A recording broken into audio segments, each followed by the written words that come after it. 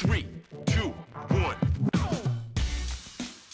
Hey everyone, welcome back to our IPM Special Series. Today we're going to be focusing on transplanting and spraying our plants with plant therapy and Azamax to keep our girls healthy and spider mite free.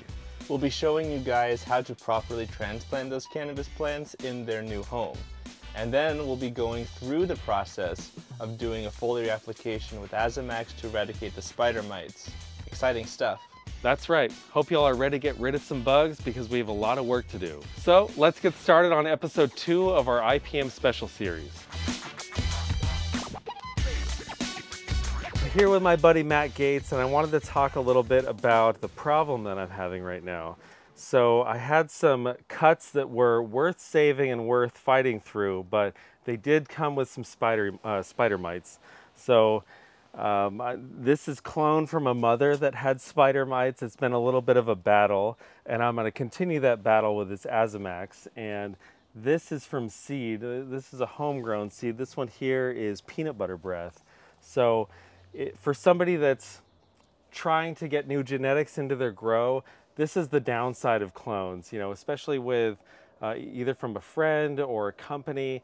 There's always a chance of getting bugs or some type of pathogen into your garden. So seeds, they do have their advantage in that respect. They are more vigorous. Some of these things you can see roots even coming out of the stalk here. So we got Matt here to give us some advice on how to deal with these spider mites. So the first thing that comes to my mind is that when you look at these two plants, you can sort of see the signs of spider mites. Anyone who's dealt with spider mites will know that they have this sort of speckled, sort of white dotted appearance, the leaves do, and oftentimes, and it can get pretty egregious. It can get pretty bad. But even before that point, usually the spider mites are on the underside of the leaf, but you see the damage on the overside of the leaf.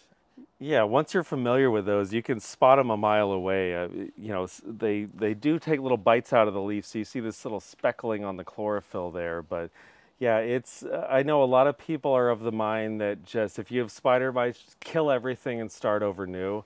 And I don't totally disagree with that, but this cut is worth saving. So I'm going to put in a little bit of work. Because we're in veg here, I'm going to be spraying Azamax and a couple other products, plant therapy, Azamax, and those are, you can go hard in the vegetative state. You don't want to spray those things, especially Azamax, into the flowering stage. So now that I pulled these out of the shed, we're going to transplant. After we get these transplanted, we're going to hit these hard with this pump sprayer. Yeah, that's nice, and it's great because it's a contact kill. And if you get good coverage at this point in the life stage of the plant, it's a lot easier to deal with it anyways. It's just going to get worse. Yeah, and I know the key with this is they have a pretty short life cycle. So you have the larval stage, they lay eggs and all that stuff. So you want to hit it, you want to go a little bit heavy, and you want to apply every day or every other day, and you want to hit that so you hit them in all stages of their life. So if you contact kill the first generation and there's eggs that are protected from that substance, you're going to get a reinfestation. That's true. It's true. You have to be aggressive and you have to understand the pest life cycle, any pest that you're dealing with, and you've obviously done that here.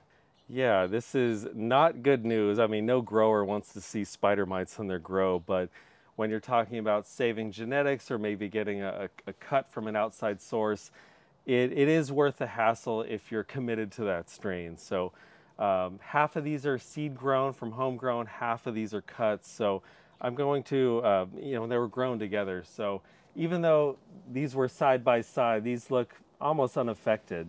So, but we're going to treat them the same. We're going to get them transplanted in here, douse them, and continue to hit them for the next 3 or 4 days. Sounds like a good plan.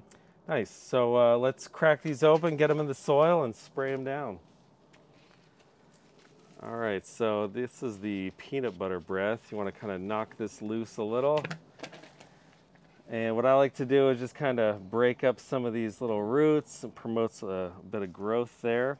And then I have this Azamax, or not Azamax, Mycos. So they have a granulated formula or a powder. I like the powder. You just kind of dust everything real good. Transplant it in here. cover it over. And then we might top it and do a stake, keep it upright, and now we'll do this spider mite infested one. All right, let's see how this one looks. These are started in cocoa, and these sprouts were planted directly into cocoa. These ones from clones, you can kind of, let me get this loose here. There we go. You can see I started them in these Grodan cubes. Same thing, we're going to break up these roots on the bottom, get a little dusting of that mycose there. And then, there we go. After we get these in, I got this pump sprayer here. I did a heavy dose of this Azamax. Okay, so we're gonna spray these things down. I'll let you do the honors. Normally you would want to mask up, have gloves on. We get gloves here, but I don't really wear a mask anymore. So let's spray these things down. I know that the spider mites like to settle on the undersides of the leaves, so we need to be thorough with these, huh? That's true, that's true. And luckily you're doing this at a time when they're not a huge amount. So you're not really going to have that problem that you would have as they mount up. And like you said earlier, their population grows really rapidly, so you got to act quickly. Yeah, like these were grown side by side. So these have had it since the mother. And you can see it doesn't look like they have any adult spider mites on it, but it does look like there's some eggs on the other underside. So keeping that regimen up over the next 3 or 4 days to make sure you kind of break that life cycle. So if you're going to be growing this indoors and you have high intensity lights, it's good to do this on the off hours when the lights are off. Or, I mean, it's great here because it's nice and overcast. We don't have any intense direct light. So outdoor, if you have full sun, bright lights, you maybe want to move them to the shade with a spray down like this. Yeah, so you don't want to flag anyone. You don't want to spray it on something that you don't want to spray. You really want to spray it on the tops and the bottoms of the plant. So like here, like Parker has, you know, we have this spray. You also don't want to go too far in. You know, there's no need to do that. The spray has a range, and you know, you can do it kind of lighter, and you don't want to drench it too much as well. But just make sure that you get both the tops and the bottoms of the leaves.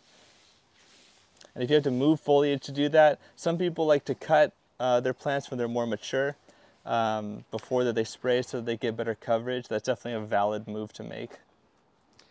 Yeah, I think defoliating, kind of clearing what you can, especially some of those lower infected leaves, kind of clearing if you got any dead foliage or some dense clusters of leaves, taking off what you can and then treating the area. So let's see with these. Yeah, I like to get the undersides. I also have a fogger that works well for my indoors. So we're doing this pump sprayer. This thing's, I think, 10 bucks from Home Depot. So this is a nice, easy way to apply this stuff. So I'm going to get out here over the next 3 or 4 days and make sure that we drench all these plants. So, you know, it's the downside of getting clones from somebody. You know, sometimes they come with bugs or pathogens, but I definitely want to keep this strain. So if you want to keep your grow sterile, seeds are a better bet. So, I mean, it's either way, you can treat your plants appropriately. So we're going to get the rest of these plants in the pots, spray everything down, and see how this treatment does in the next few days. Well, thanks a lot for coming by, Matt, and yeah, we'll see how these bugs do, and we'll catch you next time. Look forward to it. Don't forget to like and subscribe for more videos.